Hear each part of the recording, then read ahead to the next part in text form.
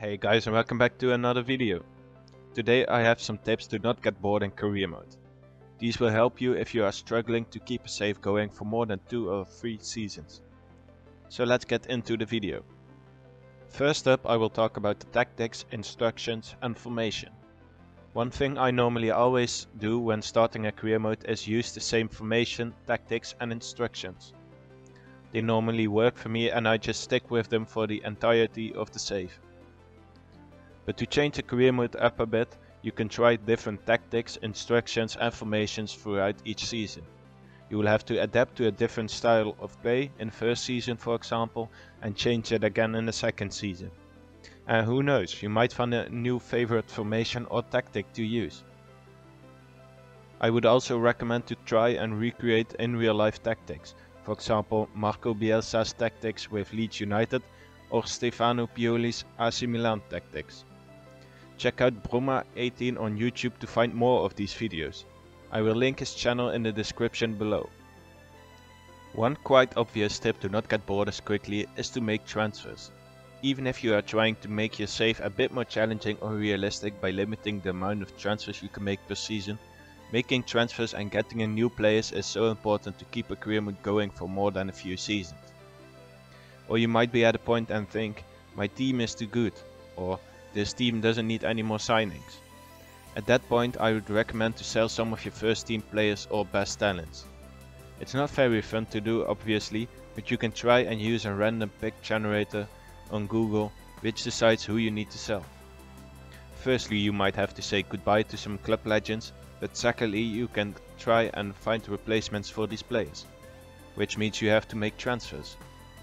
You will have to adapt to these new players, which will keep your save going for a little longer. When I talk about setting new targets, I don't mean following the board objectives and try and complete them. At the end of each season, check who is your top goalscorer, player with most assists, goalkeeper with the most clean sheets, and how many goals you have scored and conceded in the league. When starting a new save, try and set yourself new targets with these statistics. For example, when your top goal scorer has scored 25 goals last season, try and make it 30 this season. If you scored 83 goals last season in the league, try and score 100 goals in the new season, etc. You can also try and break league or club records during each season. These can also be fun targets to try and complete, and your players will make the history books of the club. Another tip to not get bored as quickly in your career mode save is to simulate matches. I know some people enjoy playing every game, but the downside to this is that the seasons go by very slowly, sometimes even too slow. Simulating a couple of matches here and there speeds up the process and saves you around 50 minutes of an otherwise obvious result, for example when you are playing in a cup match against a lower league side. It might sometimes be tricky to play teams that are at the bottom of the league table, and I understand you might not feel very comfortable to quick sim those matches. I would recommend to use the sim match option, so you can simulate the match but still jump in when it all goes wrong during the match. A save almost everyone does each FIFA is a career mode with their favorite team. These saves seem to often last longer than other ones, right? Well, that's because you know the club and you are emotionally attached to the club, players and the results. Now I'm not saying you can't do another save outside of your favorite team. I'm just saying that starting career modes with teams you know something about often keeps you more interested throughout the seasons. If you are looking to do a save with a club you don't know much about, try and find articles, videos or documentaries of the club online. These will give you more background information about the club and so make you feel more attached to the club.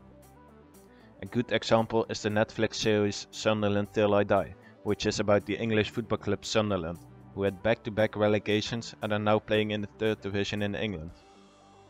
Both relegations were documented in the series, and from personal experience it really makes you feel more attached to the club, without ever having even been at a match or getting involved in the club's history. So choose the right club when starting a new save and get to know the club or players a bit better before starting it. Dive into the club's or players' history and get a bit more attached to the club. This might give you a reason to actually complete the career mode and play a few seasons more. So those were 5 tips to not get bored as quickly as usual when playing career mode. If you have any other tips you want to share with other career mode fans, drop them in the comments below.